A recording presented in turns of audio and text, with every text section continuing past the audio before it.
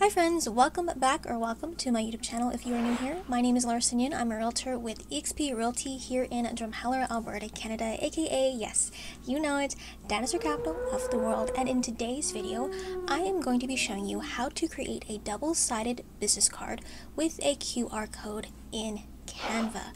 But before we begin, if you are new here, please subscribe. Hit that notification bell so you never miss any of my uploads, and follow me on Instagram at Ngoeun Living. Let's get into the video. Alright, so we are first going to start off here in Canva. So let's just type at the top here, business card, because Canva makes everything very easy. Okay, now again, as you can see here, there are a bunch of templates you can use, but I'm going to show you how I create my business card from scratch. So let's just click a blank template here. So this business card is going to be very similar to what my email signature looks like. So if you haven't watched that tutorial yet, I will link it in the cards above and in the description box below. But generally, it's going to look basically the same. So I'm just going to speed up this part.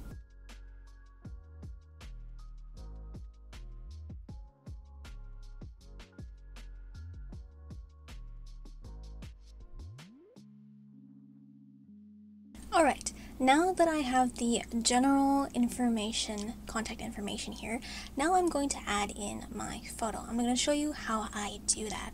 So you just want to upload a picture of yourself into Canva using the upload media button here. So I'm just going to size that, and what I'm going to do now is remove the background. Okay. So just make sure you position yourself there. That looks good. I'm just going to make this text smaller. Next, I am going to add in a green bar. So that's just a line. If you type in line, you will see that in your elements. So I'm just going to change this to my green color. And I'm going to make it just a little bit thicker. Here we go. And push that to the back. Way to the back. One more thing that I'm going to add is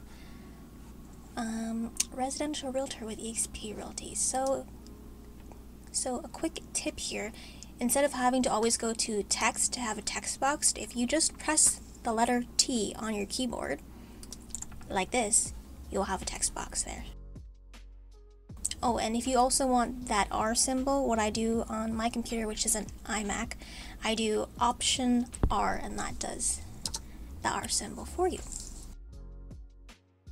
Next, I'm going to do the icons for the street address, my email, my website, and my phone. That's pretty straightforward. So again, very similar to my email signature, I'm just going to create these dots and put the icons in the middle of them. So I'm just going to fast forward this part once again.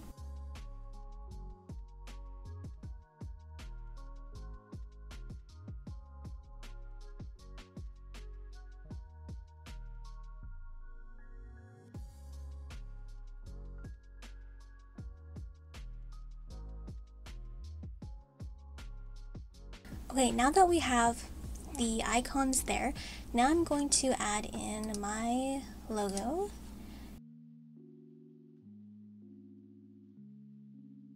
Okay, now I'm going to add in just a little wave line just behind my image here. I'm going to show you how I do that. So we're going to go into elements, then you want to go into, I think, lines and shapes, and if you scroll all the way to the bottom, you'll see this kind of shape here. So what I'm going to do is just rotate it 90 degrees and just shorten it up like this. And what I'm going to do is change the lines to my brand colors. Like that. There's the button. Okay. I'm going to rotate it, and I'm going to expand it. Keep going like that. And I just, okay, maybe that's a little bit too big. Just want it kind of behind me and just you just want to play around with it. Just keep sizing it down, rotating it, because I don't want it to hit the text. So that looks just about right. So what I'm going to do now is push it all the way to the back, which then allows me a little bit of room here to put my EXP company logo. Size that down. I'm gonna put that right here. Yes. Just make it a little bit bigger. Alright. So that's pretty much it for the front. Now if we go click this page and or down here, click the second page. Now I'm going to be putting the QR code on the back. So first I'm going to be inserting a photo. So this, oops. So this is the actual photo I took with my drone last summer. This is a viewpoint in Drumheller that is very iconic for its views. I'm just going to size that down properly here. Right. So I plan on putting the QR code here in this area. Now, in regards to the QR code, if you have a link tree like this, you are able to generate a QR code. If you log into your account, you just want to go to the share button here, and then you want to scroll down to my link tree code, and then you are able to download that QR code directly to your desktop or downloads. And from there, you can just drag it into your media section like that, and that is your QR code. This is a live QR code, so even if you were to change all of these links, it will update itself. So if anybody comes to scan this, it will always be what is live on your link tree. Now, if you don't have a link tree and you just have a website instead, there are many QR code generators you can find for free on Google. So just go ahead and use one of those, and then just upload your QR code directly into Canva and just drag and drop. So, and then with this, I always just like to do a little piece of text. So again, I'm just going to say, scan me, please. And then another tip here, if you want like a rectangle, you just press R on your keyboard and that will prompt an R. But I want a rectangle with rounded edges, so go back to your elements and lines and shape. I'm just going to use this one, and I'm just going to just zoom in a little bit more.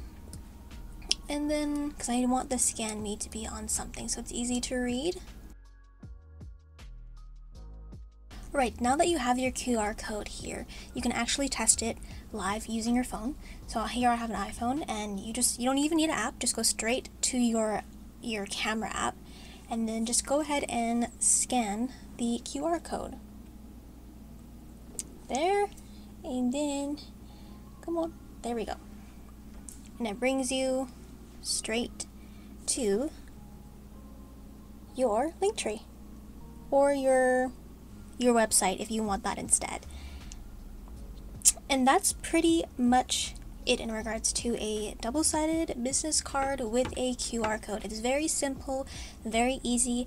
If you want the template of this design here, you can leave your name and email in the comment section down below, and I will personally email you my template for free.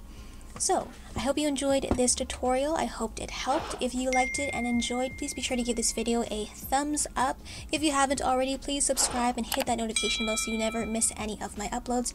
And follow me on Instagram at Ngoeun Living for more content just like this. And until next time, I will see you all next time. Bye, friends!